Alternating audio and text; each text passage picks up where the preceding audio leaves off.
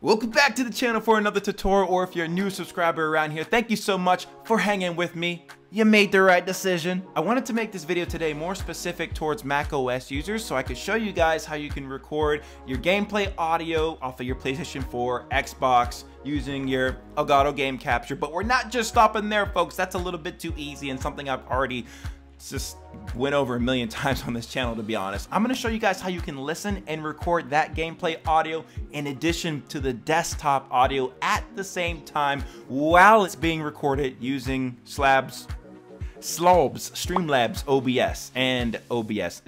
Literally the settings are the same, so you guys can follow this tutorial for both of those applications. If I were to recommend any prerequisites for this video, I would highly recommend picking up the Elgato HD60S Plus. I know I feel like I've been an ad for it, and I'm not even getting paid by Elgato, by the way. They might have given me the capture card for free, but I'm not being paid to endorse them. But the only reason why I say this is because they don't have lag on that capture card. I also have the HD60S, which it can work for this tutorial, but not so great. You're gonna hear the audio just slightly delayed, and I mean, it could affect your gameplay experience. So if you want to have the best thing, I would go with having the Elgato HD60S Plus. I'd also highly recommend having a pair of headphones you can plug into your computer. I know some of you guys use those headsets on the PlayStation so you can talk to the party chat and all that, but in this case you'd want a second microphone or a USB microphone that you can plug into the PlayStation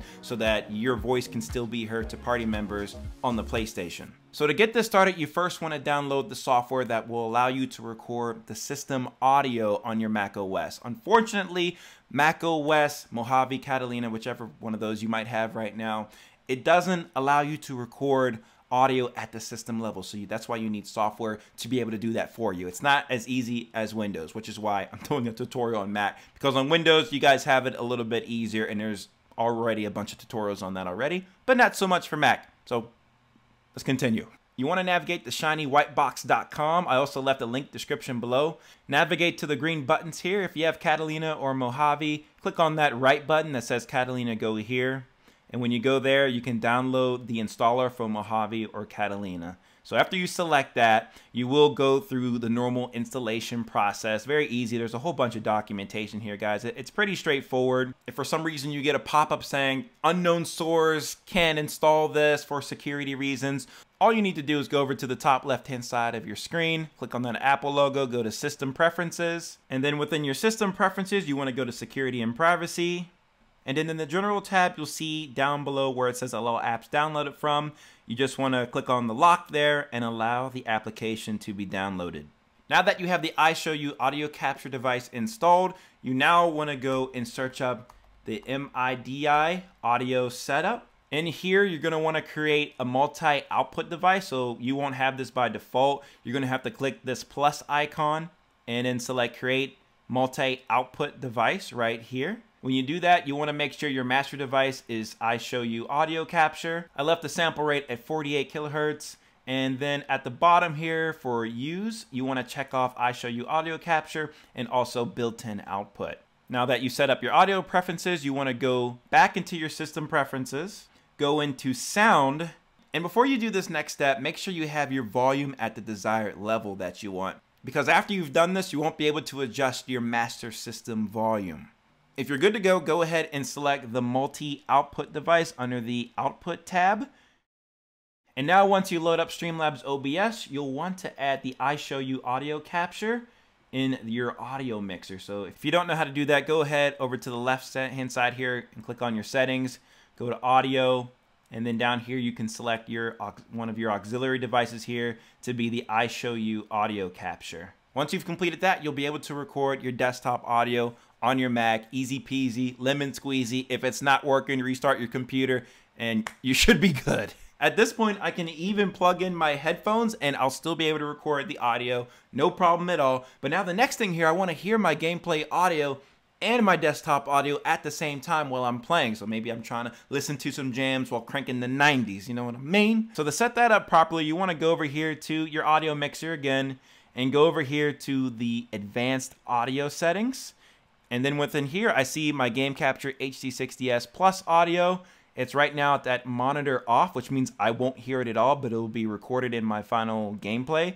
What I want to do instead is do monitor and output. So that way I'll be able to hear it through my headphones as well as it being recorded at the same time.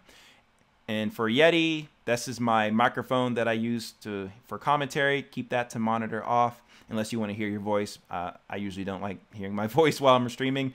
And then for I show you audio capture, this is going to be your desktop audio. You want to keep that at monitor off, but it'll still be recorded. Something else you can keep in mind if you're using Discord to talk to your friends or whatever while you're playing your game on stream. For your voice and video settings in Discord, you want to make sure your input device is whichever mic you want your friends to hear you with.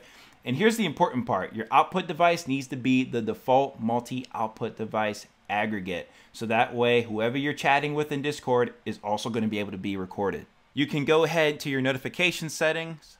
And if you scroll down a little bit, you'll be able to turn on and off different sound notifications that you might not want making noises while you're streaming. So you know what? Let's give this a test. I want to get somebody on a Discord call, listen to them while playing some music at the same time, while hearing my gameplay audio coming through my PlayStation, all to my Mac OS at the same time, and see how it sounds.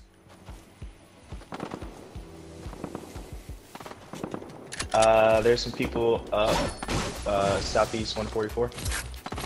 Okay. Over by yeah, I see him.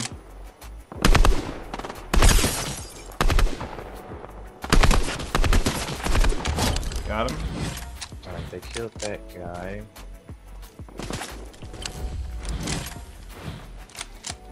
Are they shooting at you? Yeah. Oh, they're shooting at us. He doesn't build. Nice. They're Oh, he's got rockets. He's got rockets. No. And he's got a nice weapon here for you. What is it?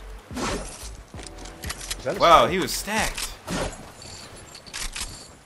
So that was a quick video example of what my audio would output as if I was streaming this. But let's say you guys want to match a similar audio quality to what I just showed you. What you'd want to do in your mixer settings is have your game capture audio almost pushing yellow, not quite in there, but around there. And then for your main microphone recording your commentary, in my case it's the Yeti microphone, I want to have that pushing in the yellow pretty fully so that my voice is over everything else that's being recorded. And then lastly, for the desktop audio, you want to have that anywhere in the middle green to the upper green, just wherever you feel comfortable. The volume of the source application is actually more important in this case. Let's say I'm playing Spotify. I don't want that to be too loud or else it will be very loud on my stream. So you want to have that down. If you're hearing it loud through your headphones, it's going to be loud through the stream essentially.